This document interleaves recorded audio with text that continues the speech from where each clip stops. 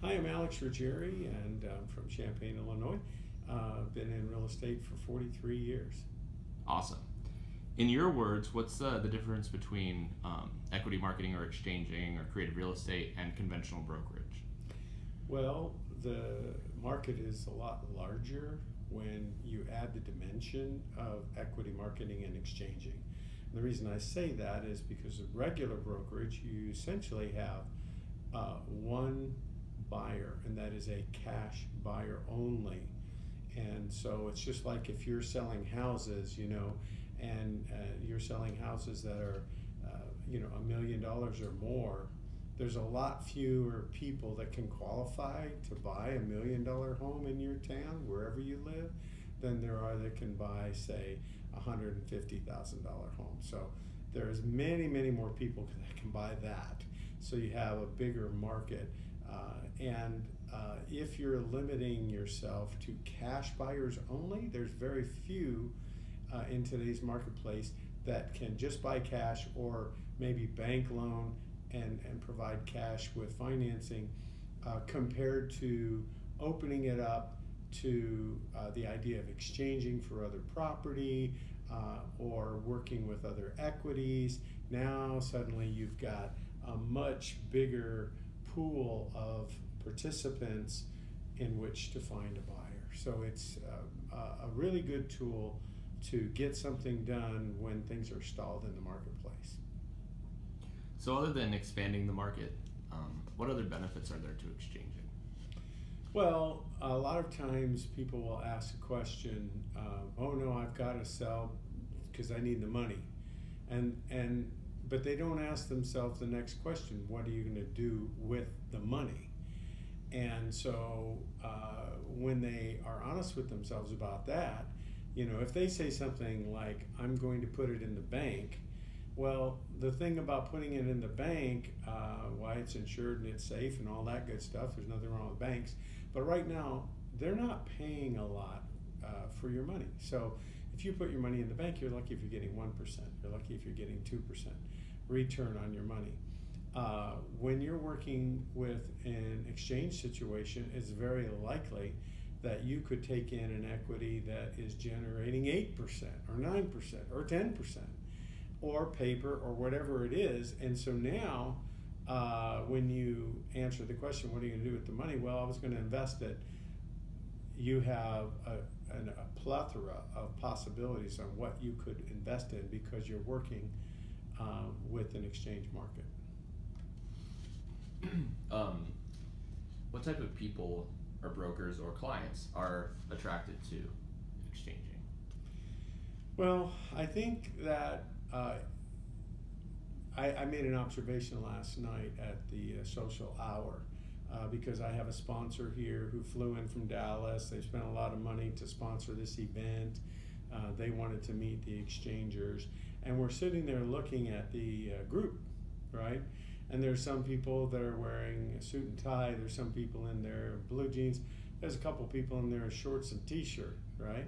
They're just sitting around having hors d'oeuvres and drinks and that kind of a thing. And I said, look around this room. I said, you're looking at the exchangers. And I said, these are people that some people may have one or two properties.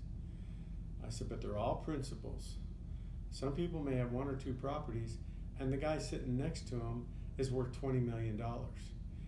And I dare you to tell me which one it is. Nobody knows. Everybody here is just like regular people. But some of these people, there was a guy there last night, his family has 8,000 self-storage units in Southern California. What's that worth?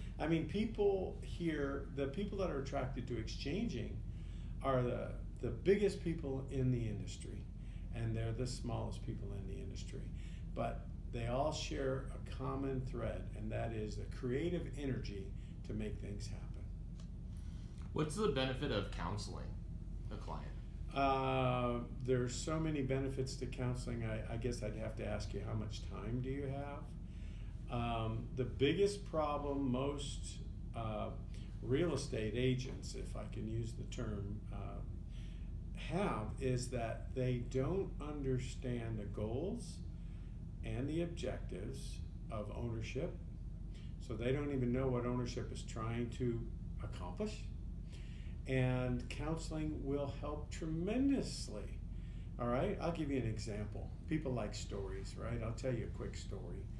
So we had a fella who had a shopping center. Actually, he had multiple shopping centers all over the Midwest, and they were all in great locations. And they were all fully leased. And he asked us to sell this shopping center down by St. Louis. And we flew to Las Vegas to meet him at ICSC.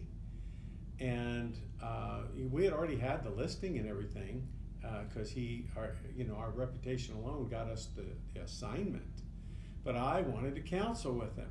So I said, are you going to go to ICSC? Oh yeah, we go every year. Okay, great. So I go to ICSC also when we can. Right now we can't, but I flew in, we met with him in his booth, we sat down at the table and I started doing a counseling session.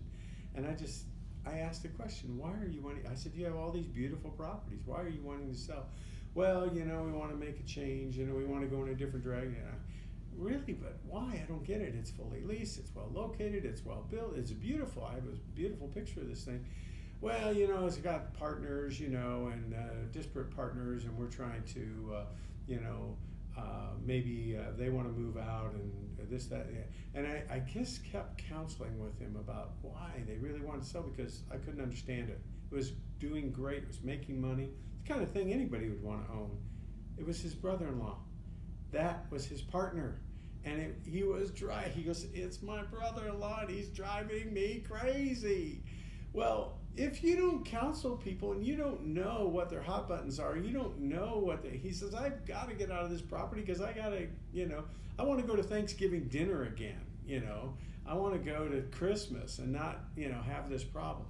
So counseling will reveal the true motivations and also will educate. It does two things. It reveals those motivations and it allows you to educate people as to all the options that they have.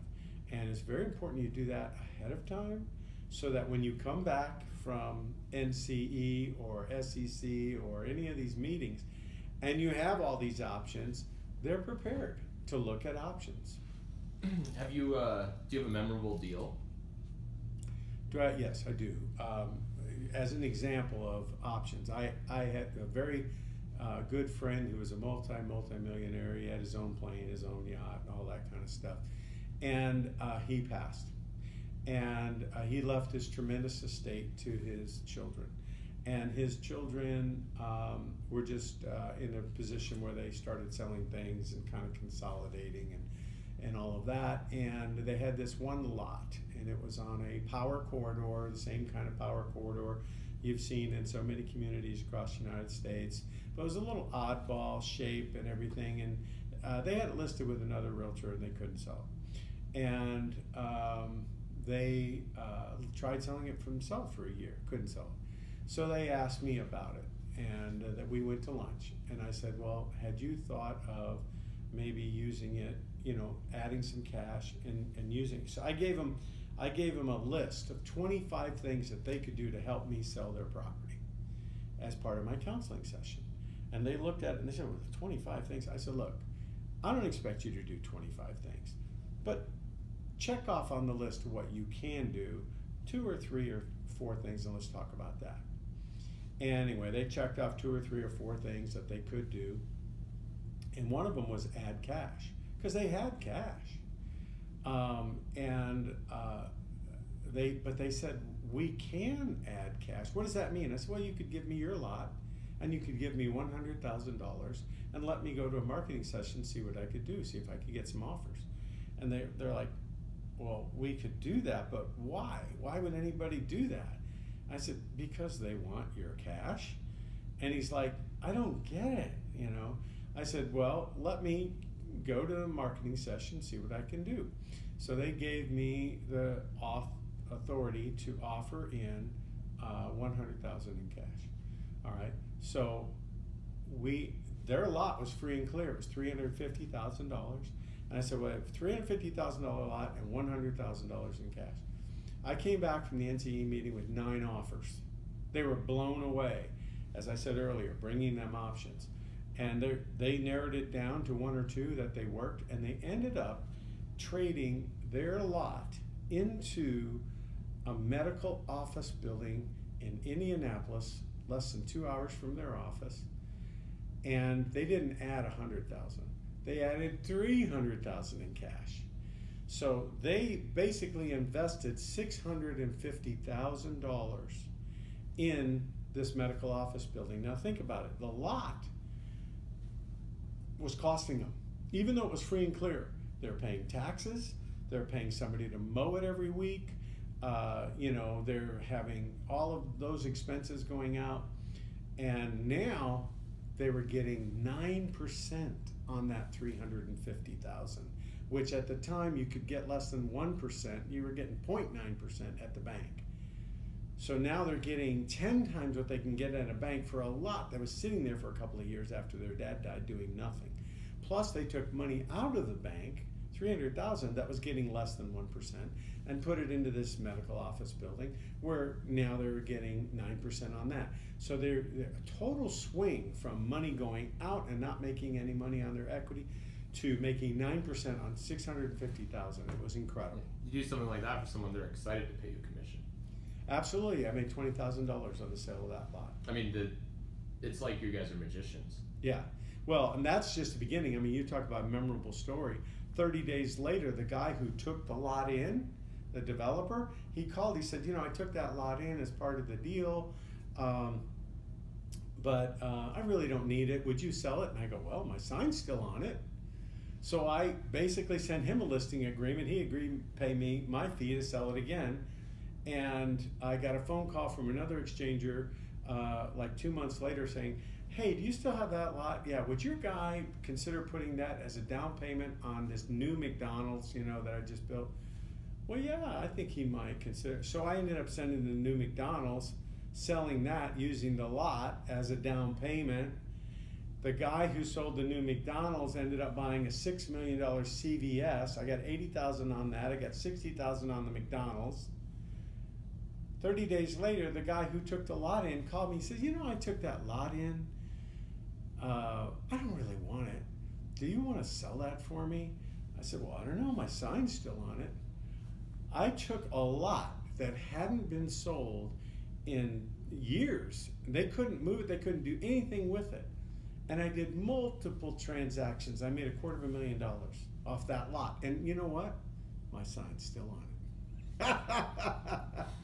Do you feel like there's more like a level of camaraderie or teamwork in these rooms? Yeah, I mean, I think the whole idea of being here, you say, in these rooms, because we've been doing a lot of Zoom meetings and things like that because of COVID, but it only works because people have relationships, because people know each other, they like each other, and they trust each other. No transaction ever happens unless somebody likes you and trusts you, okay? They may like you, they may love you, but they don't trust you, no deal. And they may trust you, they may think, yeah, you're an okay guy, but they don't like you, no deal. So you have to build relationships, and you learn by coming here what people are good at, what they're not good at, how you can leverage their strengths against your weaknesses, and how you can bring your strengths to bear to help them. And it really is a kind of golden rule society. I mean, everybody doing to others. Everybody's trying to help each other, and you get outside of your market, it's a lot less competitive. People aren't trying to, go behind your back to get a listing. They're trying to help you sell your listing. And they don't care because they're not in your market. They're here to help you, and you're here to help them. So it's really great. If a new broker's coming in, do you think there's a level of acceptance, of embrace? Yeah, I mean, I think people have to earn that. I don't think you just show up once or twice and expect everybody to start doing business with you. But I think there's a general openness to the group, and I always say I like people until they give me a reason not to. And so we've had people come to the group, that don't pan out, and they're not invited back, because they don't espouse a high level of integrity. or they're doing things that aren't compliant with, you know, SEC rules, broker law, you know, all of those things. I mean, anybody who doesn't behave is not really welcome long term. But most people who are willing to be compliant with all the laws and regs and that kind of thing, and are honest and have high integrity, they thrive in environments like this. Awesome. Is there anything interesting that you've either taken as a commission or a down payment or something like that? Yeah, I mean, I took stock one time in a company. Okay, gotcha. Yeah. Some people are like, go all. They're like, I'm taking guns, I'm taking, you know, all this. Oh yeah. I haven't done anything like that, but part of the problem is, I mean, I've got a partner and a broker, so I can't just say, oh yeah, I'll take your motorhome, you know, because how do I pay him? So, but I've taken stock. All right, this is the last question I ask everyone. Do you like your job? I love my job. I don't ever plan on retiring. I mean, there's just no reason to.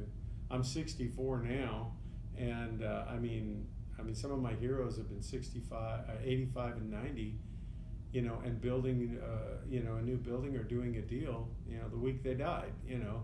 I mean, you got to have a reason to get out of bed, you know, and working with people, helping people is a good reason, and building wealth for your family, you know, legacy, that kind of thing is all good stuff.